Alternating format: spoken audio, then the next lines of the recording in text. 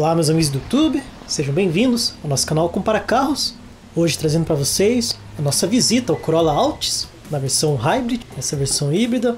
Aqui ele tem o pacote opcional Premium. Hoje, no configurador da marca, ele é oferecido por R$ 137.890. Com o pacote Premium, que são os opcionais, ele vai para R$ 145.390.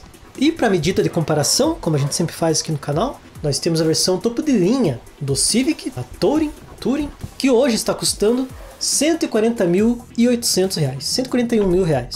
Então de um lado a Toyota oferece a versão híbrida topo de linha por cerca de R$ 138 mil sem opcionais, ao passo que na Honda o topo de linha, que não é híbrido, traz motor 1.5 turbo, custa R$ 141 mil. Como é de costume, nós trazemos aqui os equipamentos de série que estão presentes nos dois carros, tanto no Corolla Altis híbrido, como também no Civic Touring. Ambos vêm de série com freios ABS, airbags frontais, laterais e de cortina, alarme de furto do tipo perimétrico, câmera traseira para manobras, cintos de 3 pontos e encosto-cabeça para todos os ocupantes, controle eletrônico de estabilidade e de tração, assistente para partidas em rampa, faróis em LED, faróis com refletores duplos, faróis de neblina, repetidores laterais das luzes de direção, luzes de condução diurna, desembaçador do vidro traseiro, travamento central das portas, temos o fixo para fixação de cadeirinha infantil, ar-condicionado automático, ar quente, direção com assistência elétrica, ajuste do volante em altura e em profundidade, apoio de braço para o motorista, piloto automático, controle elétrico dos 4 vidros, ajuste elétrico dos retrovisores, retrovisores rebatíveis eletricamente, retrovisor interno fotocrômico, banco do motorista com ajuste de altura, bancos revestidos em couro, banco traseiro bipartida e rebatível, comando interno para abertura do porta-malas e também da tampa do tanque, faróis com acendimento automático, luz no porta-malas e também no porta-luvas, chave do tipo presencial, alça de segurança no teto, rádio multimídia com conexão USB, conexão Bluetooth, espelhamento da tela do celular, volante multifuncional, computador de bordo, termômetro da água do motor, indicador de temperatura externa e rodas de liga leve. Nos dois casos, rodas aro 17 polegadas. No Corolla os pneus são um pouco mais largos e baixos, medidas 225/45 R17. No Civic são 215/50 R17.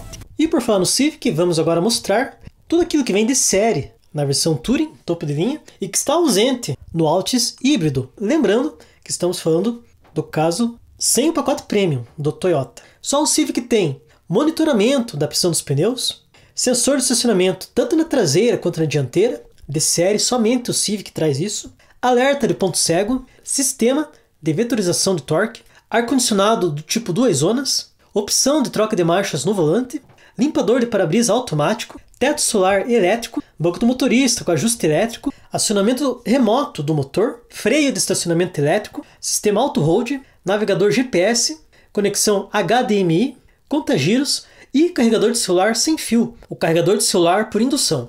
São 17 itens que temos no Civic Touring e que estão ausentes no Altis híbrido, fora do pacote Premium. Alguns desses itens, quando se paga 145 mil no Corolla, daí eles aparecem. E agora vamos para os itens que estão presentes no Corolla Altis híbrido e que estão ausentes no Civic Touring. Só o Toyota traz de série alarme de furto volumétrico, faróis com regulagem de altura, assistente para farol alto, luz traseira de neblina, piloto automático adaptativo, alerta para mudança de faixa, alerta de colisão frontal, frenagem automática em caso de emergência, recuperação de energia cinética, e é isso. Esses são os 9 itens que estão presentes no Corolla e estão ausentes no Civic. Os dois sedãs têm freios a disco nas 4 rodas, suspensão traseira independente multilink, tração dianteira, câmbio automático do tipo Cvt, que no caso do Civic simula 7 velocidades, o que não acontece no Corolla, mas no caso do Toyota nós temos uma primeira marcha real e as demais são simuladas pela transmissão Cvt. E a motorização é muito diferente entre os dois. O Civic trabalha com motor 1.5 turbo, 16 válvulas, não é flexível, abastecido somente na gasolina, enquanto que o Corolla híbrido traz motor 1.8 aspirado, 16 válvulas, que trabalha auxiliado com a motorização elétrica. E assim o Corolla oferece uma potência combinada de até 122 cavalos, bem abaixo dos 173 cavalos do Civic. E aqui já começa o primeiro ponto da diferença entre esses dois. A Honda prioriza desempenho e no Toyota nós temos a prioridade do consumo, da eficiência, do uso, do gasto com combustível. No caso do Corolla, ele tem 14,5 kg de torque, tanto no álcool quanto na gasolina, aos 3.600 giros. Porém, o motor elétrico oferece mais torque, com 16,6 kg, torque instantâneo.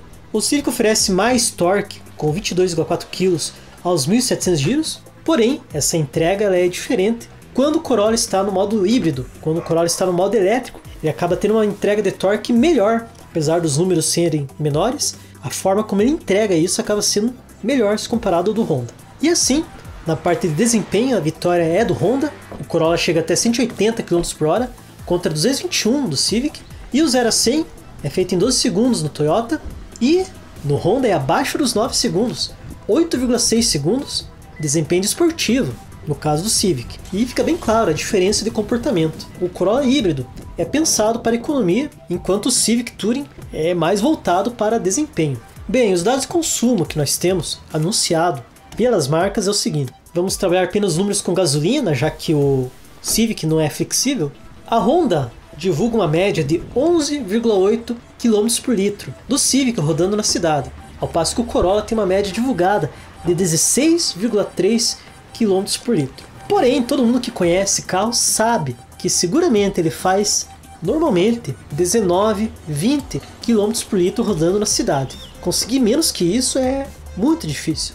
Principalmente para quem está no engarrafamento, onde o carro usa muito mais o motor elétrico do que a gasolina, do que o flexível. É muito vantajoso para alguém que roda muito na cidade adquirir um Corolla híbrido. Já na estrada os números são empate técnico, 14,5 km no Corolla e 14,4 no Civic, a mesma coisa. Então já fica uma dica aqui, para quem prefere pegar muita estrada, o Civic ainda é uma boa opção. Mas para quem roda só na cidade ou roda muito na cidade, vale a pena optar pelo Corolla, que vai ter uma economia de combustível muito maior, principalmente para quem vive parado em engarrafamento. O tanque de combustível do Corolla é de 43 litros, o Civic tem bem mais, com 56 litros. O porta-malas também, temos uma pequena vitória para o Honda, são 470 litros no Corolla, contra 517 no Civic. O Toyota pesa um pouco mais, principalmente por conta das baterias, ficam abaixo do banco traseiro. O Corolla pesa 1.440 kg contra 1.329 do Civic, medindo 4,63 m contra 4,64 m, 1,78 m de largura contra 1,80 m. O Corolla tem 1,46 m de altura contra 1,43 m, e a distância entre eixos é idêntica nos dois casos, 2,70 m, tanto no Corolla quanto também no Civic. A medida de altura em relação ao solo só temos disponível no Corolla, que tem 15 centímetros, 14,8 centímetros de vão livre do solo. A Toyota oferece até 5 anos de garantia, ao passo que a Honda oferece apenas 3 anos de garantia. E no mês de julho foram vendidas 3.265 unidades do Corolla, que apesar da pandemia, apesar da crise, continua vendendo muito bem. Até mesmo essa versão híbrida, que é a mais cara, surpreendeu a marca, está vendendo muito mais do que ela imaginava. E a Honda vendeu menos da metade de Civic, 1.230 unidades, contra mais de 3.000 do Corolla. E aí eu deixo a pergunta para vocês: preferem a esportividade do Civic ou abririam mão dela pela economia de combustível rodando na cidade com o Corolla Altis híbrido? E fica bem claro, na estrada não há diferença entre os dois na parte de economia de combustível. Mas, para quem roda muito na cidade, o aconselhável é ficar com o Corolla. Para quem roda muito na estrada, aí já não vemos vantagens de abrir mão dos 50 cavalos a mais que temos no Civic para pegar um Corolla que não será tão econômico assim na estrada. Deixe aí seus comentários, queremos saber a sua opinião. Muito obrigado para você que nos assistiu até aqui, abraços e até a próxima! Olá, meus amigos do YouTube, eu sou a Joyce. Bom, eu e a Mel vamos dar um recadinho bem rápido para vocês. Arrasta sua tela um pouquinho para cima, aqui embaixo vai estar em vermelho escrito inscrever-se. Aperta nesse botão, aproveita e clica no sininho das notificações. Ah, deixe seu like nesse vídeo e até mais. Falou, galera!